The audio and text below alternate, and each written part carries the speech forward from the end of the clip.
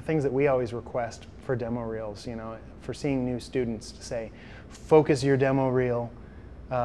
If you love modeling, do modeling. If you love animation, do animation. Just focus on the one thing you love and do just that. And don't worry about all of the other details in your demo reel.